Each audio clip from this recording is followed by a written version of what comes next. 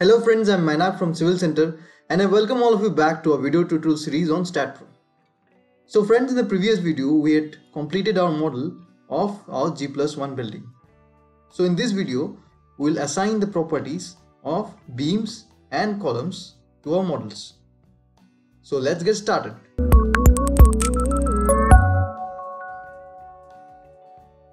So first of all, I'll go to General. When clicking on General, I'll see that my properties window has been opened.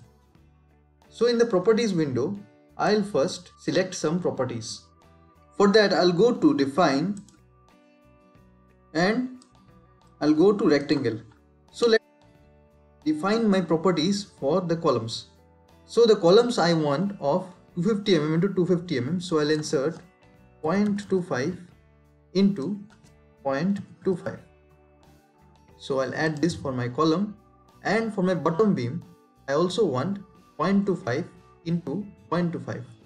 So I'll again just change some of this and then add.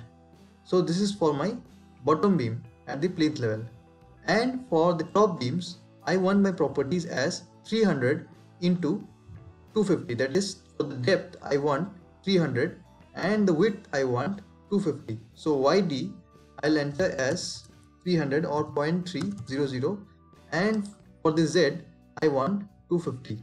So I'll add this and then I can close this window. So after closing this window, first of all I'll assign the properties for my columns. So I'll select the first one, 0.25 into 25, that is for my columns, and then I'll go to select and then I'll go to beams parallel to Y. So see, all the columns have been selected. Now I'll go to assign to selected beams and then yes. See, the properties of all the columns have been selected. So now I want to assign the properties for my beams at the ground floor level and first floor level. So first of all, I'll left click out so that it unselects, and then I'll select 0.30 into 0.25, that is the property which I had defined for my beams at the ground floor level and the first floor level. So I'll simply go to the front view and then I'll select my beams at the ground floor slab level, and then by pressing Ctrl I'll again select this, and by pressing Ctrl I'll again select this for my headroom. Now in my 3D view I can find that all my beams for the ground floor, first floor and headroom have been selected. Now I'll just click on Assign Beams and then yes. So now the properties for my entire model has been given. Now I want to assign some supports. For that I'll go to General and then Support. Now I want to create a support.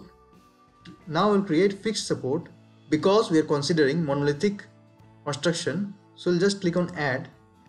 So support has been added. I'll just select this and then I'll go to the front view and then I'll just select this and then I'll go to the 3D view. See, all the nodes of the base level have been selected.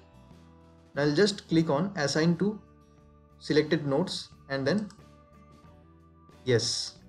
So my supports have been given. So friends, in this video we had seen that how to assign properties to our beams, columns, and how to add supports to our model. So in the upcoming videos we'll move to the loading and analysis part.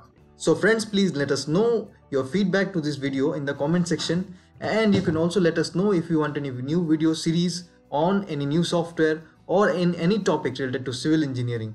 So don't forget to share it with your friends and do hit the like button if you found this video useful. So see you in the upcoming video. Bye bye.